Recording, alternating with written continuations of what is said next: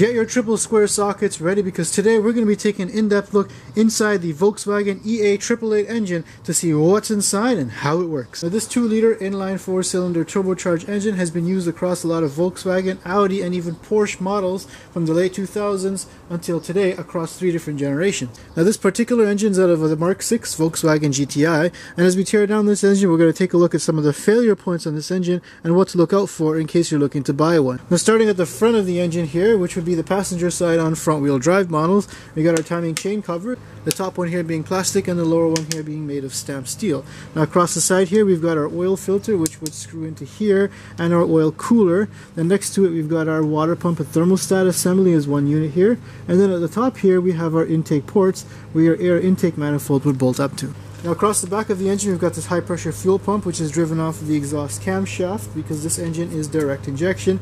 The valve cover itself is made of an aluminum alloy as well as the engine head. However, the block itself is made of a cast iron, whereas the lower oil pan is made of aluminum again, and then the actual oil pan at the bottom is made of stamped steel. So there's an interesting mix of different materials here. Now that mix of materials as well as the gasket interface could cause one of this engine's major problems, and that's oil leaks. You can see here at the engine head to the block interface there's some oil leak happening there. Also, where any plastic points join to the metal points like the timing cover here, there also could be leaks. Now here at the back of the engine we've got our 4 exhaust ports. Now your exhaust manifold and turbocharger assembly would bolt up to it right here, and we've also got our oil hookup lines to keep things nice and cool. Now we don't know exactly what was wrong with this engine, but I'm going to guess it's some sort of a timing issue. So we're going to go ahead and start by popping off the timing chain cover at the top here. Now taking a look at the timing chain setup, we've got our intake camshaft and exhaust camshaft here. And I think I already found an issue here. The timing chain is really loose, so there's probably an issue with the timing chain setup. Now this one, being an earlier engine, only has variable valve timing on the intake side. Later ones give you variable valve timing on the exhaust as well. I've already got a video on how variable valve timing works, so if you want you can click the link above and check that out. Now this one, the solenoid is a bit different. It actually mounts up to here, but instead of the solenoid redirecting oil itself, it's actually going to just push on this little tab here, which is going to redirect oil inside of this gear mechanism here. And this here is what that little valve looks like. When it presses in, it redirects the fluid flow inside of there. Now in most vehicles, this timing chain guide at the top here just unbolts, and so you can retime the engine properly. But on this one here, it's actually part of the valve cover. So you got to make sure if you do a valve cover job that this thing seats properly and the gears are timed properly. Watch as I try to rotate this engine over from the crank. It moves this way, and then it just skips timing. Next I'm going to remove this entire assembly. It's held on by a bunch of T30 Torx. I'll just loosen all these up. I'll just try to wiggle this guy off. This guy inside of here is actually a left-hand thread. There we go. So with the upper cover removed, I'm then going to remove all the T30s for the lower cover. Now this here is the belt tensioner. I'm going to remove this pulley. The thing is though, that tensioner assembly is also part of this oil filter and oil cooler assembly, so we have to remove this entire thing as a unit in order to get access here. Alright, first time using a triple square. And now we should be okay to remove this entire assembly. It's got coolant inside. And of course you can see the oil and coolant passages that go through the block in order to feed that assembly. Now I can finally access that hidden bolt. Now I'll pull off the crank pulley. They sell you a special tool that has all these teeth here, so that you can put this in and properly turn the engine over. Now, having this thin stamped steel timing cover means that you pretty much run the risk of bending it as you take it off. And as you can see, I kind of bent it over here in this part. So when you're replacing these, if you're not really careful, it's very likely you're just going to have to get a new one, because this is of course soaked in oil and it's going to cause an oil leak if you try to reuse it. Now I've also noticed that there's some damage inside here, here, and here. Looks like the chain or one of the tensioners was grazing against it when it was rattling. Now if we check out what's underneath the lower timing cover, you can see here we've got the crankshaft. We've got one timing chain that goes down to feed the oil pump, and then we've got another timing chain that goes up the middle here to feed the camshafts. The third timing chain is also driven off by the crankshaft and spins the 2 balance shafts on the outside here. In fact, this engine has 3 different timing chains, each having its own guide and of course tensioner. Now the main tensioner is the one located over here that keeps tension on this chain here for the camshafts up at the top. Now if you take a look at the timing chain problem here, you can see I can rotate it clockwise, and sometimes it locks up. Now if I rotate it counterclockwise, if you pay attention to this tensioner here, it can no longer hold tension against this timing chain guide, and it just keeps ratcheting back and forth. Now that sound that you're hearing is just it's skipping timing at the bottom here, and that's because this ratcheting mechanism inside of here has completely failed. and as I can keep rotating it, you can hear it just ratcheting back and forth. And the chain tensioner issue was more for vehicles in the late 2000s and early 2010s. They kind of changed this up for the later models and made it a little bit more reliable, although if it does fail, it will eventually end up in catastrophic engine damage. Next, I'll start removing all of these timing chain guides here. This one here is for the oil pump. You can see its tensioner is just a spring here. I'll just pop off the chain for the oil pump. Next, I'm going to remove the main chain tensioner. And there's the culprit and the reason why this engine's here. Next, I'm going to remove the timing chain guides. Slide that guide out. And then since there's no tension here, I can remove the chain, starting at the top and then out the bottom. Now, some EA888 engines also suffered from stretched timing chains, which also would have similar effects to that timing tensioner that goes bad, in which you lose timing and then you can damage the engine. Now, with the other chains out of the way, here's a closer look at the balance shaft circuit. Now over here you got your chain guide, your other chain guide, and another tensioner over here. So we're going to go ahead and release all of these parts. Now, the chain tensioner on this side actually screws directly into the block here, but it's got a giant socket which I don't have, so I'm just going to go ahead and remove all of these Triple Torx M10s. That should loosen things up. Remove this guide, remove this tensioner, chain guide, remove this balance shaft gear here. And you can see that the oil pump is actually buried into the sump itself, and this chain dips itself into there. That's how it lubricates this oil pump chain. Next up, we're going to take a look at the valve cover on this engine. Now, at the top of the valve cover, what's missing here is the PCV valve, or oil separator, and it basically works to ventilate any of the crankcase vapors coming up through here and burn it back through the intake. Now, this is a cause for a lot of failures on these engines because they can either clog up or cause a lot of oil burning, and they might need to be replaced. Luckily, they're just right on top and pretty easy to get to. And also on top of the valve cover is this high pressure fuel pump. And that's because you've got low pressure fuel coming in from the tank. That's going to pressurize it using the turning from the exhaust camshaft and then send it out to the direct injectors underneath the intake manifold. Looks like T30 is the favorite Torx of this engine, so we're going to go ahead and remove all of these bolts holding the high pressure fuel pump on.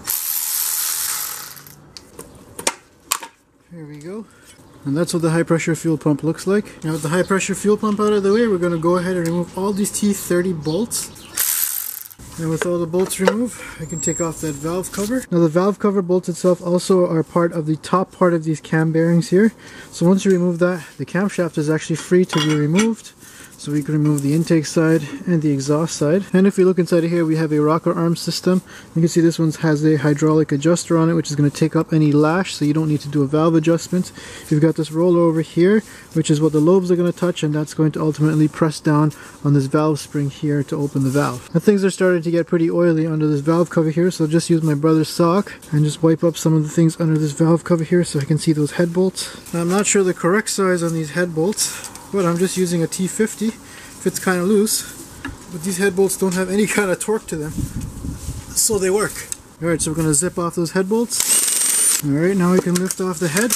Uh-oh, I see bent valves on all 4 of these cylinders here. Right now the camshafts are not in there, which means that these valve springs should be pushing down on these valves, but they're pushing down and these valves are still open. If this head could be salvaged, it would definitely need to be remanufactured to redo all these valves. And you could also see on all 4 of these pistons there's evidence of valve to piston collision. There's also a lot of carbon buildup. You can see if I use my wife's old toothbrush here, I can scrape a lot of that off. As you already saw, the oil cooler is located right on this side here, so it does share coolant into this water pump assembly through this port over here. Now, over on this side here, we have the water pump's belt. If I pull off the water pump here, you can see, and it's driven off of the balance shaft. The balance shaft is inside of the block here, which is driven off of the timing chain on this side of the engine, and over here there's a small gear that drives this little rubber belt here that feeds the water pump. Now, there is no tension on this, which means that when you install it, you just kind of slip it on and then install your water pump. Now, these water pumps are another huge sore spot on these Volkswagen engines. This housing here, which is made of plastic, causes them to fail pretty quickly, and they also leak. Same thing with the thermostat, which is located in this section over here where your coolant hose hooks up to.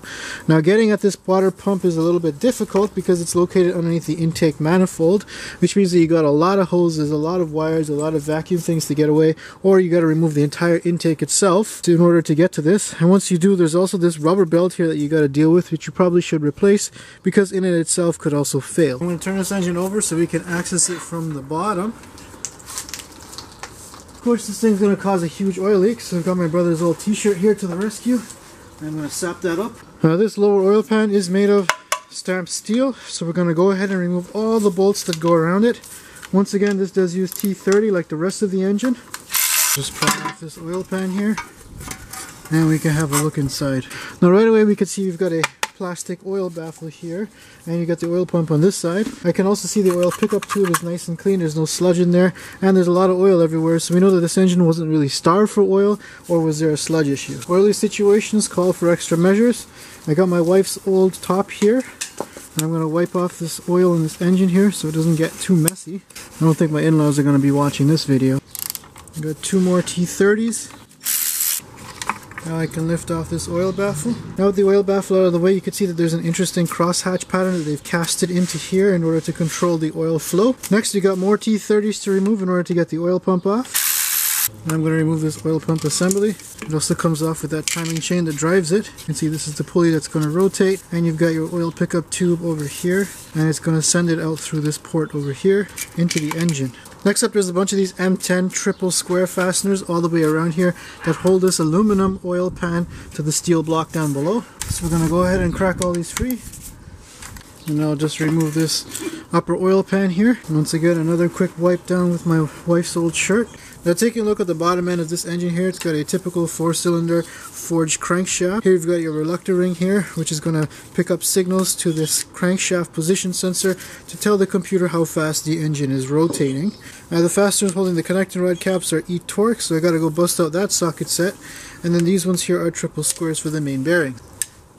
I'll remove that connecting rod cap. The bearing itself looks fine, so we know that there was no issue with oiling here. This cap's pretty clean, and this one's pretty clean too. Now these pistons have definitely seen better days. They're full of carbon buildup, and of course you could see the impact damage from the valves when the timing went off due to the timing tensioner. Now another common issue on these engines, some versions of them, is that the ringlands would fail, which is the gap between these rings here, because it was too thin, and then you just end up with a chunk of piston that's been broken off and no compression on that cylinder. Now the connecting rods, however, feel pretty beefy and heavy compared to the rest of the piston, especially considering this is only a 2-liter engine. Now the main bearings have triple squares holding them down this way, but they've also got some M10 triple squares holding them crossway this way. So I'm going to go ahead and loosen those up. And the main bearings look fine on this one. Alright, now with all the main bearings out, I can go ahead and lift out this crankshaft here. Now the engine's completely torn down, we're going to take a close look at some of the components, starting here at the bottom of the engine where we have this aluminum upper oil pan. We've got this oil pump here, which is going to draw oil from the oil pan area down into this port over here. And if you follow that port on this side, it actually leads up to this hole over here. Now the rest of this doesn't really support the bottom end the way some other engines do, where this bolts up as part of the bearing caps. It really functions more as a baffle or a splash support for the oil that's moving around in here. Next we move to the engine block, which is surprisingly still made of steel. You don't really find this too much with smaller engines because everything's moved towards lightweighting. This does have quite a bit of heft to it compared to an aluminum version. Now the oil from the oil pump is going to flow through this hole here straight down to this area on the front of the engine, which houses the oil cooler and filter assembly. So here we've got this oil cooler and filter assembly. It's actually one big unit that houses this little cooler that looks like a little heat exchanger, which is going to rain coolant from the water pump and circulate it around inside here to exchange heat with the oil cooler. The oil filter is going to be bolted onto the top here, which makes it pretty easy to access on the top of the engine. Once the oil has been filtered out, it's going to be sent back through these ports here and then back into the block for circulation. Now also to note, the water pump that bolts up to here is going to also send coolant back into the engine through these other 2 holes over here straight into the coolant jacket. Now while we're at the front part of the engine here, you can see that this cylinder that's sticking out actually houses the balance shaft inside of here, and you can see the end of it is what's going to drive your water pump. And then of course you've got your water inlet and outlet that connects to the pump and thermostat assembly. And as I mentioned before, this thermostat and water pump assembly can be quite troublesome. So you might want to make sure that when you do change it, you upgrade to the metal version. Now looking down inside the block here, you can see the other half of that cylinder where this balance shaft is located. You might be able to see as I rotate it inside of there, this is where the balance shaft is. Now also down inside of the block is the main oil galley, which runs from this side all the way over to this side, fed over by that oil filter feed, and it's going to lubricate these main bearings over here. You've also got these little oil sprayers which are going to spray oil inside of the cylinder walls to help lubricate them. Now coming around to the front back side of the engine here, you can see the other cylinder for the rear balance shaft. That means there's 2 balance shafts, one over on this side and one over on this side, with this here being the side that the turbocharger bolts up. And of course, on the front side of the engine, we've got our timing chain area. We do have a hole here where the timing chain tensioner used to sit, and that's because it's a hydraulic tensioner. And of course, one of the main flaws of this engine is this timing chain tensioner, as I've mentioned before. You can see that it does have a spring tension inside of there. It's also got that port over there where oil can go inside and pressurize it. However, the ratchet mechanism, which is these grooves here that prevent it from reversing. Now, as I push down on this little tooth here, it's what's supposed to prevent it from going backwards. However, it fails, allow it to go push in. It's actually supposed to be pushing against it and make that ratcheting sound as it releases. So here's an even closer shot. You can see all the teeth on the inside of this tensioner here are completely eaten out. And the little piece here that's supposed to press down against it is also eaten out. So it is definitely a flaw in the design here that allowed that ratcheting mechanism to completely fail. Now, taking a look at the head, the valve train itself is pretty straightforward with this roller rocker arm system like any 4-cylinder engine. One kind of down point is the ignition coils that do plug into the spark plugs kind of tend to fail often, but that's not too hard to replace. Now, if we take a look at the front part here, which is where the intake would bolt up to, you can see we've got our intake ports, and boy, are they black and dirty. Now, underneath here, we've got the 4 ports where your fuel injectors are going to plug into and inject fuel directly into the combustion chamber. They don't direct fuel into the ports like a port-injected engine, and that's because this engine has direct injection. And here's a closer look inside of that intake port, just how much crust and crud is built up on those valves. It's pretty nasty. And you can see down below here we have those injectors which are going to plug into those ports, and they're going to spray fuel through here directly into the combustion chamber. The advantage of this, of course, is that you get more power and probably better fuel economy. However, the big disadvantage, as you can see, is that you have no gasoline to wash off the backside of these valves here, and you end up with so much carbon deposits which could cause issues with idling or the vehicle's function overall. Now let's talk about this catastrophic damage here. And that's these valves. As you can see, they're not properly seated in their home position, and there's no camshaft inside, so they should be in the position that you can see the exhaust valves are in, except because they're all bent. That's why they're bent up like this and pressing against this head face here instead of being down here. And that's because the pistons collided with the valves because the timing was off, and this is an interference engine. I've removed this valve spring from this one, and if I remove the valve itself, you can see just how it's bent. You can also see at the back here just how much carbon is built up and stuck on these valves. That's because this is direct injection only. Now, in order to clean this out, you probably would have to remove your intake here and either blast walnut material or some kind of abrasion in order to get these intake ports and these valves to be clean. There's actually even more gunk down inside of the intake port itself. You can see when I try to scrub it with my wife's little toothbrush here, some of it comes off, but it really needs to be blasted off or dissolved with some kind of cleaner in order to properly clean these out. Now, here on the piston you can see these clean marks here where the carbon's actually chipped off, and that's exactly where this intake valve collided with the piston. Now, that being said, one of the main advantages to this platform is that you can tune it. There's a lot of aftermarket customization tunes available and bolt-on upgrades to make this engine a really good competitor if you want to race it or if you just want a better driving experience on the road. Now, this being an iron block, it definitely can take a lot more power than an aluminum block, and if something catastrophic does happen, chances are you probably still could be able to reuse this block. Now, many of the flaws that I've mentioned actually affect only some of the 3 generations of the EA888 engine and not all of them, so you definitely want to do your research to make sure that those flaws have been corrected if you're purchasing a vehicle with this engine. And I do have a bunch of mechanical reviews if you want to see what the rest of the vehicle looks like around this engine, which you can check out in the Volkswagen GTI, the Volkswagen Tiguan, and the Audi Q5, so you might want to check those links above. Now, keep in mind, if you're getting an economy class vehicle with this engine in it, such as in a Tiguan or a Jetta, things are going to be a little bit more complicated, and you can't expect Corolla-like maintenance because this is a lot more complicated, a little bit more difficult to repair. There's special tools required, and of course, being German, the parts are more expensive. And that's a wrap on the Volkswagen EA888 engine. Now, make sure you follow me on Instagram to find out what the next engine teardown is going to be, and subscribe for more videos just like this one.